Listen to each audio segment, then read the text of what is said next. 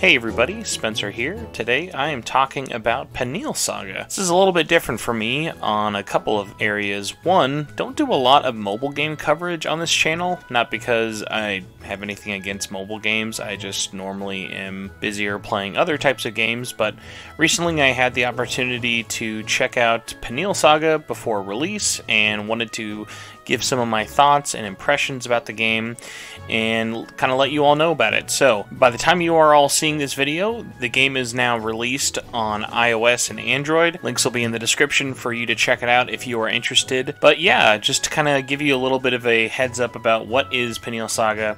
Panilla Saga is a idle RPG mobile game, and I know that there are plenty of those to kind of choose from out there, but believe it or not, this is actually my first one ever, and it was definitely interesting for me. I didn't really know what to go into it expecting outside of pulling random heroes, RPG-like mechanics, leveling up equipment, and whatnot, and I wasn't really sure how much it would kind of sink its teeth into me. But with Panilla Saga, I was really surprised that it was just the kind of idle nature of picking it up, putting it down when I'm at my day job, and checking it as I'm on the go, which was definitely a lot more addicting than I really thought it would be. So some basic things to really know: there's over 70 different heroes in the game, and the nice thing about it is there are 6 different factions with 6 different classes, and there's 3 different roles, bunch of different characters from different mythologies and places all over there. I thought the art was really nice for everything. Everything is animated really well. It has a really nice art style to it, and one of the biggest surprises for me in terms of presentation with this is everything is voiced in terms of all the story, talking to the characters. Really nice. You get a good bit of their personality without kind of drowning it out. If you're interested in the story, there's a world you can learn about there and sink your teeth into. So really, no matter what kind of warriors you're interested in, the game has a lot of variety with it in terms of which ones you're going to be able to pull and unlock along with your journey you're on. So there are 3 different kind of rarities. So there's basically R, which is your commons, SR, which is going to be rare, and then your double SRs, which are going to be the best that you can find, the elite. So for me, with my experience I had, I really just kind of wanted to see what it was like starting off the game. I had 1 SSR and a couple of SRs as well as Rs, and I really just wanted to kind of see what the beginning experience was like.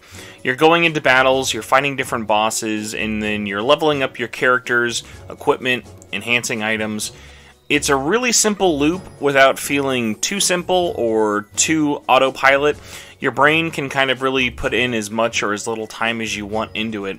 And the battles on their own, I thought, were genuinely pretty fun.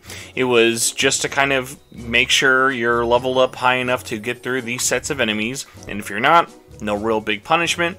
You can just go try and level up your heroes more with the materials and money you need by collecting and playing through the game naturally. Battles were fast. You can speed it up. There are times 2, and there's even an auto battle option. So if you really want to turn your brain off, again, it's very much leaning into the friendly, idle, pick up and play.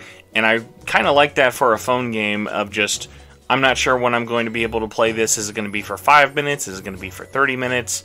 So it's really nice that also everything is progressing even when you are away from it. So even if I'm not playing the game, you're still collecting missions, you're still collecting gold, you're still collecting all these different ways to progress your character and just progress even when you're not doing anything. Which is honestly one of the nice things that kept me coming back, just to see, oh hey, it's been this many hours. Let's see how much I've collected, or what are the new daily quests, and things like that. So even if it was just the collecting the heroes, finding the new equipment for them, changing my party, seeing what the daily quests are, that's really fun. But as I was progressing more and more, what I thought was interesting was the different types of game modes there are. So even though it's always going to be auto battles, there are different kind of ways you can play. There are different like chessboard matches you can play. There is a full-on town builder, which will let you basically make your own dream town, change it however you want, put different rooms together, invite people over, have different affinities with different heroes so that they're more friendly, different mini games. It was honestly a lot more than I was kind of expecting. Like, it could have just been the collecting heroes, making pulls every now and then in battles, but I kind of wasn't expecting and was pleasantly surprised by the different mini games available, as well as the different modes to check out. Whether I was thinking, hey, do I just want to do an auto battle, or do I want to do something maybe like a 5v5 mode, or do I want to just kind of build out my town, check out different more strategy focused maps, or just see how high I can climb up in the tower and unlock different items if I can get past these challenges. The big takeaway for me, honestly, was just the fact that, hey, these idle RPGs, they're not meant to stress your brain, and that's kind of the point. There are so many other RPGs out there that are going to challenge you, stress you, do whatever. This is just something that you can play by yourself, have some fun with, invite some friends. All in all, really, really nice kind of experience. I don't regret checking it out. I don't really feel like I wasted my time, even though it is kind of a time waster game to have on your phone. But for my first idle game, especially on mobile, I was really, really interested to play it. I'm still going to fiddle around with it more now that it's going to be on full release.